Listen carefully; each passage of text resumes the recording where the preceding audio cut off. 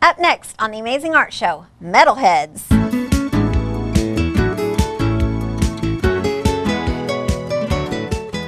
Hi, and welcome to another edition of The Amazing Art Show. I'm your host, Angie Beam. We've got a super cool project for you today. And we're going to be talking a little bit about an artist. He's a French contemporary artist. His name is, and I'm going to butcher his name. It's French, but I'm going to do my best. Didier Triglia. If you're watching, I'm real sorry. I did my best. He is an awesome artist. You've got to go, just Google him, go look at his art. He does a bunch of recycling things that he just takes found objects and things like that and then turns them into these awesome, awesome pieces of art. And so today our project that we're going to be working on is also we're going to be kind of incorporating science and recycling, and then of course definitely our art. And so you're going to need some weird things today. So let me kind of go into what you're going to need. Most simple thing that you're going to need is some kind of a cardboard. I've got, like, one of mine is just a plain piece of cardboard. So you could do something like that if you wanted to. But just something that's pretty heavy. All right. And then you are going to need all kinds of paint. You need like just plain acrylic paint that you can paint on. And then you also need the paint that you can, it's like a three-dimensional kind of paint. And you could do sparkly, glittery, you could do, some of it puffs up, and you could do all kinds of fun stuff like that. Colored pencils, glue, possibly little scraps of cardboard, Sharpie markers, some found objects, like I gathered up, like this film used to come in here for your camera. And so I had a ton of these just in the art room, and we're going to kind of use these as a stamping technique. And then, of course, you know, tons and tons of markers that no longer work. So we ripped off the lids, and so we can also kind of use those as a stamping tool. And then I also made, just with some cardboard, if I can get it in my hand, some little pieces of cardboard that I just kind of put together, and we're going to kind of use that to stamp as well. So kind of anything and everything. And then the most strange object that you're going to need is going to be some crushed cans. All right. And it doesn't matter particularly how you crush them, but I will say, in doing this now a couple times, I think that it works better if when you crush it, like you step on one side of it and it makes the end of it come up. And then you flip it over and you step on the other side, and then it makes this side, this part flip in, and then you just stomp on the whole thing, and you just stomp it down and get it as flat as you possibly can. You can leave the little tab top on, or you can take it off if you would like to. And you want it just super flat. So if you want to, you could even like get the hammer, which is what I did. I took mine into my studio and just kind of banged it with my hammer a little bit more. One thing that you need to be careful of is that because these are made out of a metal, that sometimes the metal will split and you will end up with very, very sharp pieces of metal. And so you want to just be real careful if you happen to run across that. And I've got a couple on all of my pieces, so I just was careful when I was working, you know, just to kind of be careful around that area because it will slice your finger open. So be really, really careful. All right, so I think that is just about it. And we're going to kind of be all over the road today. So jump on board and let's get going. All right. So you're going to have to, this is one of those projects that it's going to take you a lot longer to do it than what's going to be here on the show. So I've got stuff that's done in certain stages, but you're going to have to obviously take the time to do all of them, and it will take you much longer. So first thing I want to start with is your cardboard, and all I want you to do on that cardboard is you are going to basically divide it into two planes. You want, you know, your foreground and you want your background. So something back here, something up here, you want two different colors. You want super, super bright and colorful. So kind of keep that in mind. And then, and so I'm going to put that to the side, and I actually put that in my artwork, which is not good. All right, so next thing we're going to do is you're going to get your can. And you know, sometimes when you crush them, they kind of end up making this interesting kind of shape. And so sometimes one will be more appealing than others. So you just kind of have to look at it and see, you know, is it speaking to you? And oh, I forgot to tell you what we're making. We are making a very abstract little head out of your can. So I know you're looking at this and you're thinking, really? This is going to become a head, but it is. So kind of think about this, and it doesn't have to be this way. I mean, you could turn it and do something different up here. This could be a hat, or, you know, this could just be like a cyclops eye. I mean, you could get really super creative with this. We're talking very abstract. I like to turn them like this so that this becomes the mouth, and you could even make this like the tongue. All right, so you want to kind of get super creative and decide which way you would like to turn it, which shape kind of appeals to you the most. I like this one. I don't know, I'm having a hard time. I like that one because it's white, but I think I'm going to go with this one because I like the shape better. All right, so what you're going to need to do is, there's a couple ways that you can go about this. If you want to get like super crazy with it and you want to change the color of the can behind it, you can use the acrylic paints and you can paint over it. But what I like to do, and what our artists like to do, is you know, leave the can to where it shows. So it, you know, you can tell that it's a can. It's a recognizable thing. So kind of work around things that you might have on your can, and you could even use that as part of a design element. So all right, so here we go. I think I'm going to start out, and this is like, there is no real science to this. It's just kind of crazy all over the road. And I'm going to paint a little bit of mine first, and then I'm going to start doing the more of the slick paint and the three-dimensional paint. So I'm going to start here, and I'm just going to paint inside here. And this will kind of be somewhat sheer. It's not going to cover super well, but it's going to get a color in there, and it'll make it kind of have some unity. So I'm just going to paint all inside here with my paintbrush, and I'm just painting everything now. I may come back and make that part into a tongue. I have not done that yet, and I think that sounds like fun to me. So we're going to do that. All right. Now it's going to, like I said, it's kind of transparent a little bit, but that's okay. And if you don't want it to be that transparent, you know, let it dry for a few minutes, work in another area, and then you can come back and do another coat of paint, and it'll be great. All right. Okay, so now I'm going to switch over, and I'm trying to decide what color I would like to do. And we're going to start drawing on, with the slick paints, the three-dimensional paints, you're going to start drawing on eyes and a nose, and I'm going to make this my mouth. It depends on where you want to make your mouth. So I think, because when I did mine earlier, I started with the eyes, and I wish that I hadn't done that. So don't start on the eyes. Even, I don't know, that's like my favorite place to start on things. So instead, start on the nose. And the nose, remember, we're not really going for realistic, so it can be pretty silly. And I'm going to see if this will squirt, and it's not looking good, people. Not looking good. Let's try this one. I know this one will squirt. I was using it earlier. Okay, so I'm going to come in, and I'm going to do a shape that kind of comes all the way up. And this is going to be my nose.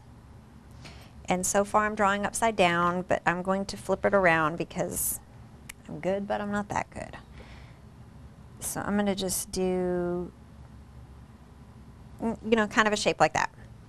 And if I wanted to get super crazy with it, I definitely could, but I'm going to kind of leave it there. But what I am going to do is I'm going to come in and just put some stripes that kind of go across. This is heavily patterned, like crazy, insane, heavily patterned. All right, on to my favorite part, eyes. And hair, let me discuss that while I'm doing eyes. Your hair. If you want to, you could definitely do some hair on the can, but I'll show you mine in a minute. Instead, what I did is I ended up doing, I kind of drew the hair on later. And I didn't even draw it on my can. I drew it onto that poster board that we made earlier. My hand is very shaky, and I'm very sorry. I've been doing some major art today, and my hand is very tired. So bear with my shakiness. All right, so I've got the whites of my eyes, and I'm going to come in and I'm going to do some green. You want to make sure before you start squirting with these that you really shake them well. And you should probably also have a straight pen handy because sometimes they get kind of clogged. And you can kind of stick a little straight pen down in there and get it unclogged very quickly. And I'm going to leave a place for the pupils. So right now I've got the white part of the eye, I've got the colored part or the iris, and I'm leaving a spot for me to come back in and do the pupil. And this is also one of those things, sometimes because you're working with this wet of a medium, sometimes you kind of have to work in areas and you kind of have to let parts of it dry. And then you can come back and do more patterning and things like that. So let's see, some black on here. My shaky hand. And you just kind of fill it in. It's really cool. It kind of is like icing to me.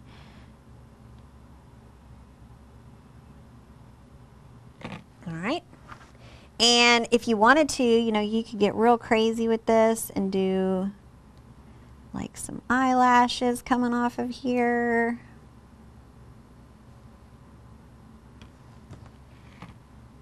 And like I was saying, this is really abstract, so, you know, you can go super crazy with this. This is so fun. It's like I can hardly stop doing it now that I've started. All right, so I'm going to keep kind of going over these layers. And down on the mouth, you could, if you want to do another layer of paint, you can. If you're cool with it like that, you can leave it like that. I think, I've not tried this before, so this is completely experimental. But I'm going to try to do, coming across here, like some teeth. So I'm just going to have them go across like that, and then I'm going to have some that go down. I'm even going to lift this up a little bit so I can get in there. And I got my fingers in the eyelashes. That's a no-no. All right. And then I'm just going to come in here, and I'm just going to kind of fill in. I have nowhere to hang on to this. This is what I was talking about. You have to kind of think about where you're going to work and where your hands will need to be. And I get so excited, I'd kind of forget. You'll probably do the same thing. But the good news is that if you mess up an area, you can just wipe it off. It's so easy to fix. It's very forgiving. All right, so I'm going to kind of let that dry a little bit. I will eventually come back and I'm going to do like some lines for the teeth. Now, as far as I talked to you about patterning, and you can actually come back, like once these dry just a little bit, you can actually come back and you can do more colors on top of those colors. You can also come in, and that one's not working, but I can try this one. You can also just do, you know, just some interesting kind of patterning that can go, you know, just kind of fill in areas that creates some kind of a design element. And it doesn't have to make sense because it's very abstract. So you could have, you know, crazy unibrow, you could have, you know, all kinds of crazy things going on. All right, so I'm going to put this one to the side for a second. And I want to come back to your board here. Now this is where you will eventually be gluing this, all right? So this is going to be the head, and now you need to create a little body for it, all right?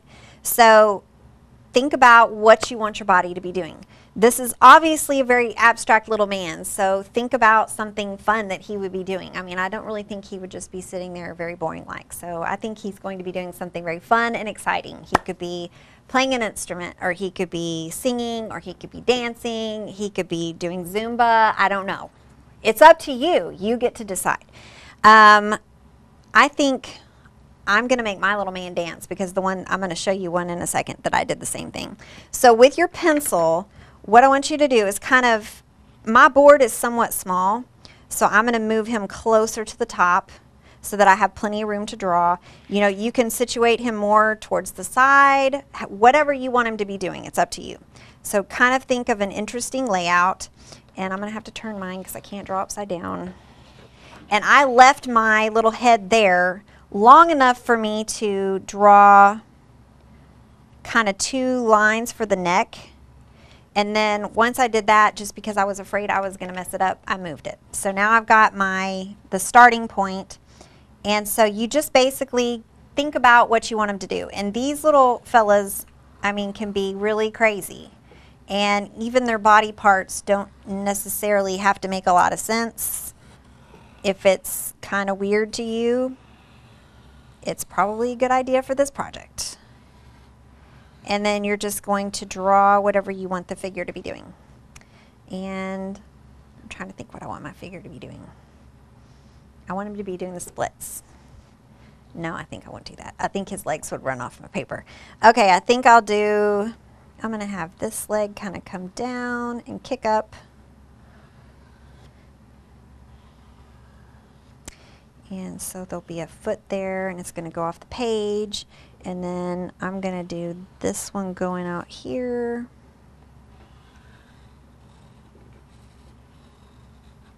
All right. He's doing some kind of a weird move. I don't know what it is. Okay, so now you kind of know what you're doing there. You are going to use your paints and, you know, decide whatever color you want to make things, and you're just going to paint over your background to start creating your person's body. Now I will tell you, and the reason why I did it this way is so I can kind of point this out to you. Because depending on what colors you use, especially, you have to do usually like 2, sometimes 3 coats of paint on here. Because since we've already painted it one color, you know, underneath, the paint's kind of, you know, it kind of shows through in a way. Like even this color as I'm painting it, it's kind of taking on this purplish kind of tint. So if you will do a couple of coats, and you want to let them dry in between, because if you do them straight on top of one another while they're wet, it just kind of moves the paint all around, and it doesn't accomplish what you want it to accomplish. All right? So you're going to paint over, paint over, paint over until you get it the way you want it to look. And I will tell you right now, I accidentally made the mistake of, I picked one that was a gloss. I didn't even know it was a gloss. It was like this. And because it was shiny on my lens, I had to do like 5 coats of it, and it's still kind of see-through-ish. All right, so I'm going to put that one to the side, and I'm going to grab this one and show you this one. Let me hold this one up. Get that out of the way. All right. This, ladies and gentlemen, is why my hand is shaky, because I sat there drawing all of these little itty-bitty circles that took me forever. And my hand is shaky because it's tired. But how awesome do they look? I'm so excited about them, I can hardly stand myself. All right, so this kind of gives it away what we're starting to do now. All right, so I'm going to flip this back around, and we're going to talk about kind of some other things you might want to think about adding. In this particular one, I made my little crazy man, and he's got little maracas, and he's shaking and dancing. All right, so, you know, kind of give them the basics with your flat paint, okay? That's the paint that's in the bottles that look like this, all right? and you're painting that on. Sometimes you have to do a couple coats. And then your more three-dimensional paints, the slick paints, is what you're going to come back and do a lot of detailing with. All right? But before you start any of the detailing with these, you want to get out your colored pencils. That's what I'm trying to say. And this is when you can do some other patterning in here. So like you might do something like circles, or maybe you have another favorite shape of yours. Circles are my favorite. All right, and this is also where we are going to attempt to do some stamping. So I'm going to do my stamping up here. You might want to do stamping in both places. It just kind of, you know, whatever strikes you. So I don't know. I think I'm going to try this one. And I'm not sure what color I want to do. I think I'm going to do this lighter blue. Shake it really good. And because I'm stamping, I want to give myself plenty, and I'm going to kind of stamp, and then I'm going to kind of blot it off. And then I'm going to just carefully stamp. And this is just a little random, strange shape that I just happened to come up with. There is really no rhyme or reason to it. If you're wondering like why I did that shape, because that's what I just decided to do. So you would kind of fill in, and I kind of did mine backwards a little bit, and you could too. I mean, if you wanted to do it that way, you can too. But I kind of painted some of my details, like the hair and things like that, before I did my, my stamping or my patterns. So now I'm just going to kind of work around what I have. And, you know, you want to kind of keep it consistent. Now, I've got this one that I made over here that's like a little heart, and I'm really kind of dying to use it. So I'm thinking I may try to fit it in here in a minute. All right, so I would keep kind of going here, and I'm going to go real quick. Don't do what I'm doing. Take your time. Okay, so I'm going to stop there because I want to try my other little one. All right, so I'm going to give me a little bit of paint. And here we go with this one. It's kind of shaped like a heart. I don't know how it's going to turn out. I'm going to really dip it in there good. And then I'm going to kind of stamp it off. I can kind of see it's got a low edge, so that's kind of good for me to know that. All right, here we go. I think I'm going to do it right here. And I've already got it on my finger. I'm going to put it down and just kind of roll it down, and then I want to kind of rock it. I already know that it was kind of low on this side that's closest to me. And then very carefully straight off.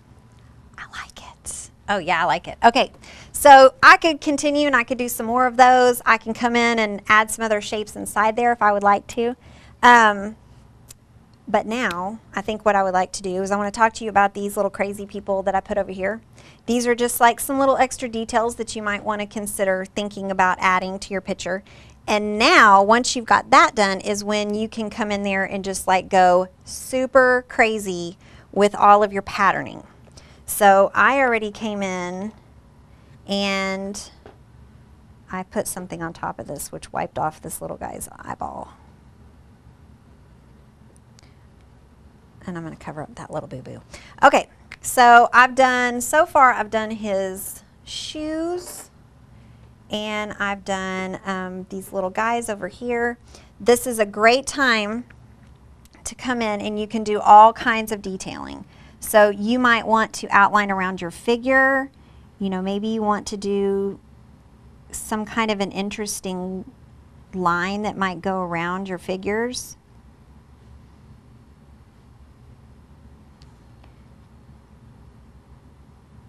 I'm just kind of thinking of some interesting patterning that I can do. All right, so you know, something like that. You want to give them some good depth. All right, and then we're going to talk about gluing the can on. All right, so I'm going to grab one that I have already done that's dry because it'll be a little bit easier to work with. This is where you might need mom or dad's help because you're going to need to use the hot glue gun. And so you're just going to flip it over on the back. And you can see on this one, I didn't use the side with the tab. I just used the other side, and I made it the mouth. And so all I'm going to do is I'm going to turn this can over, and with my glue gun,